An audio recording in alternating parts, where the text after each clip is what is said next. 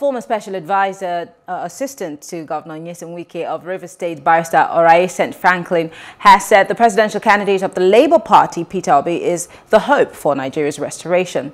Oraye said Obi is the best among candidates of the All Progressive Congress APC and the People's Democratic Party PDP, Bola Tinubu and Atiku Abubakar respectively. Now, he asserted that Nigerians are disturbed about the current situation in the country, which has been bewildered with security challenges and a poor economy, but that the former governor of Anambra State has the credentials to solve them. Well, joining us to discuss this is Oraye St. Franklyn, former senior special assistant to Governor Nyesom Wike of Rivers State. Thank you so much, Oraye, for joining us. Glad to be here, Marianne. Thank you very much. Great. Let's start by, I'm curious, how did you move from the PDP to the Labour Party? I mean, I've seen that you've listed a couple of things. Do you think that, would help your candidate win? But what endeared you to a Peter Obi as opposed to the PDP? Fantastic. Marianne, if you look at the landscape with the current political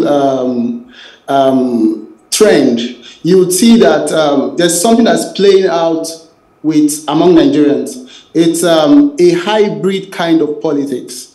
You have people who are involved in supporting Mr. Peter Obi who are not necessarily members of the Labour Party.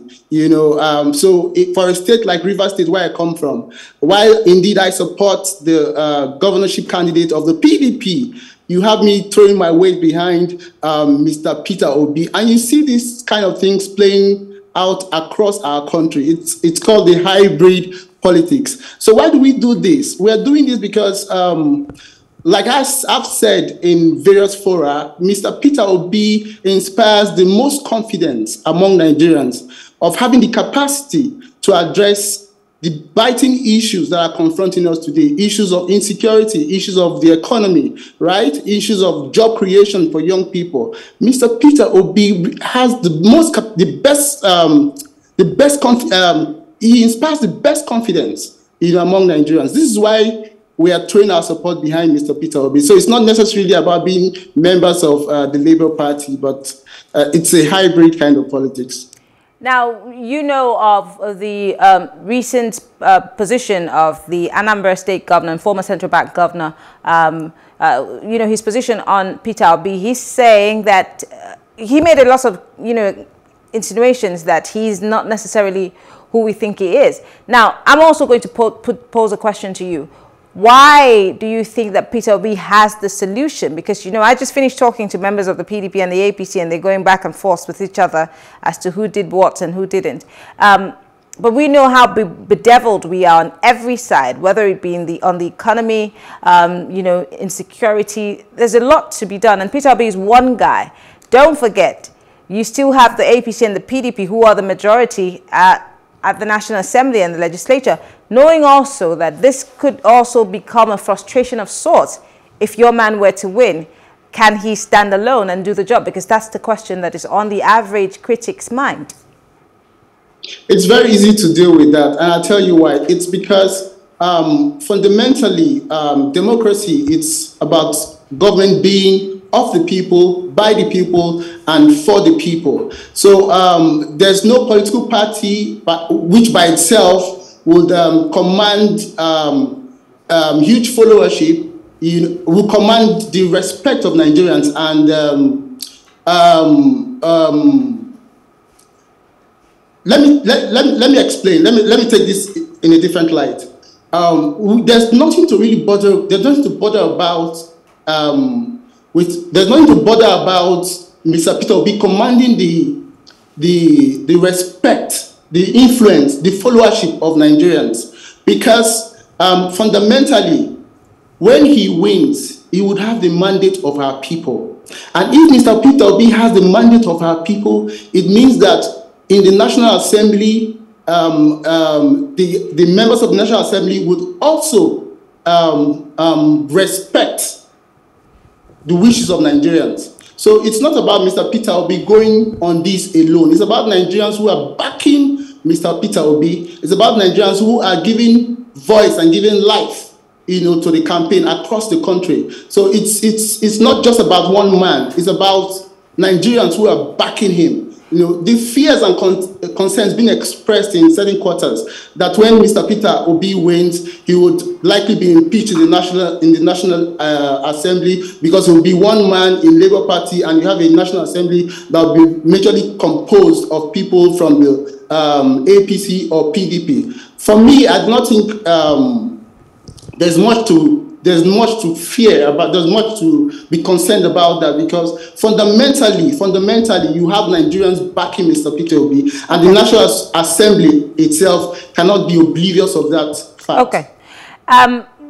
A lot of people would also query how Peter Obi has been made to seem like a holy cow, and I'm using the word cow loosely here, as opposed to every other person. Now, let's not forget that he came from these same political parties that we seem to be pointing fingers at. He came not just from the PDP, he came from APGA to the People's Democratic Party, and then now he's moved to Labour Party.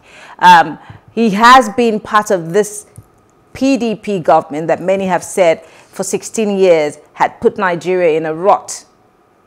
Okay, and now, of course, he's now with the Labour Party. So can we really totally just separate him from a party? I mean, many people would say, let's talk about him as a governor. But then there's a Soludo on the other side saying, well, all of those things you said he did, monies that he invested for Anambra State, I don't see it. Those things are just window dressing. So again, why should the average Nigerian throw their weight behind it, Peter Obi? What is the assurance that he can bring Nigeria out? Let's not forget, in 2015, it seemed like a watershed moment, and everybody thought that there was a savior that was coming to save us. But here we are, almost 8 years down the line. We're singing almost the same song, anybody but. So why should we again throw our weight behind your candidate? Fantastic. Currently, Nigerians are throwing their weight behind Mr. Peter Obi because they believe that he's the most qualified. They believe that he has the best character. They believe that he has the best message. They believe that he has the best, like I said from the beginning, he inspires the best confidence amongst the three leading candidates of having the capacity to address the teething problems bedeviling our country. Now, if you look at Mr. Peter Obi and look at Anambra State, you've brought in the issue of the current governor of Anambra State. The last time I spoke about this, I said Mr. Chukwuma Soludo, the governor of Anambra State, has a right to hold his opinion. But what we cannot take away from the issue is that indeed Mr. Peter Obi invested in Anambra State, made investments in Anambra State, which brought returns. No government has come, not even Mr. Chukwuma Soludo has come to say he did not make those investments. In this country, it's very difficult to find public officials who are not identified with corruption. Mr. Chukwuma Soludo has not said Mr. Peter Obi is identified with corruption, and that's a big issue any day, anytime. So these are the sort of reasons that inspire Nigerians to back Mr. Peter Obi. Across our country, you find our people standing behind him because he inspires the most confidence. So whether this will lead to victory at the elections is a different conversation. But talking about the victory, let's talk about the winning, because okay. I have a very little time. How does he intend to win? Because again, he seems to have some form of following, whether on social media, on ground, in the southeast and the south-south. But when you begin to go up to the middle belt and the north, the politics begins there. How does he intend to, open the doors that are shut in front of him already? And because this is where the votes are, the north carries most of the votes, whether we like it or not. There is some percentage, and you need to steal from that. Yeah, absolutely. Looking at the landscape, the political landscape of Nigeria, Mr. Peter Obi has his comfort zones. The southeast, south-south, he's going to battle the southwest with the candidate of the All Progressives Congress. In the north, I can tell you that we're making inroads, because across the country, we have people who are organizing. Every day, people are on the ground building a mass of followers, supporting Mr. Peter Obi. At the core north, there are places in Zamfara, in Sokoto, where there's no semblance of government. When I say no semblance of government, even local government, because those areas have been taken over by militias. but we still find a way to get into those nooks and crannies, because of the wide appeal that Mr. Peter Obi has. So if we can be having this kind of access, in the core north, why should we be afraid about winning the elections? Okay. Well, I want to say thank you, Oraye. I wish I had more time so we could go into, the percentages and the figures. But I will have you back here soon as the campaign season continues to unfold itself, and we'll talk more about your candidates. Oraye St. Franklyn is the former senior special assistant to Governor Nyesom Wike of Rivers State. A pleasure. Same here. Thank you very much. All right. Thank you so much. Well, that's the show tonight, and we are always reminding you that you need to go and pick up your PVC, because that is your passport to the Nigeria that you desire. But if you've missed any bit of our shows, please go to Plus TV Africa or Plus TV Africa Lifestyle and watch all of our shows. And don't forget to subscribe. We leave you with the highlights of the week this week. My name is Mary Anna Cone. Have a beautiful evening.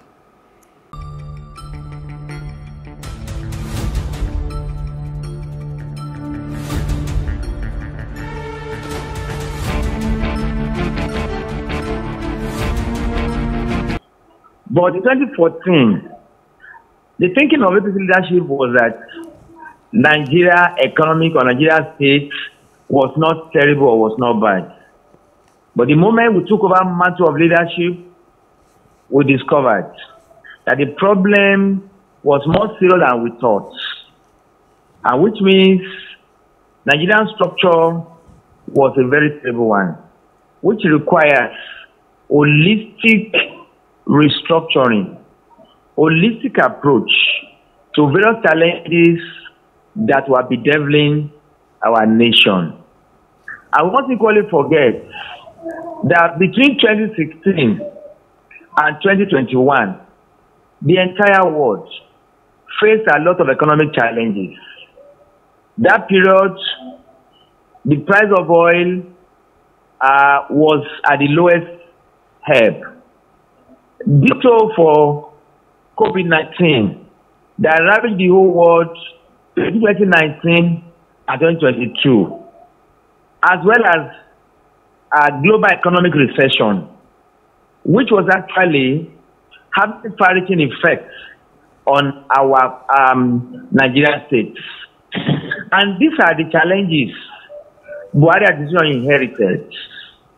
And we should give that government credit for being able to ensure that Nigeria remains a nation to be reckoned with. This government has been able to put in place, compared what PDP government put in place in the last 16 years, Nigerians should give kudos to this government for performing wonders.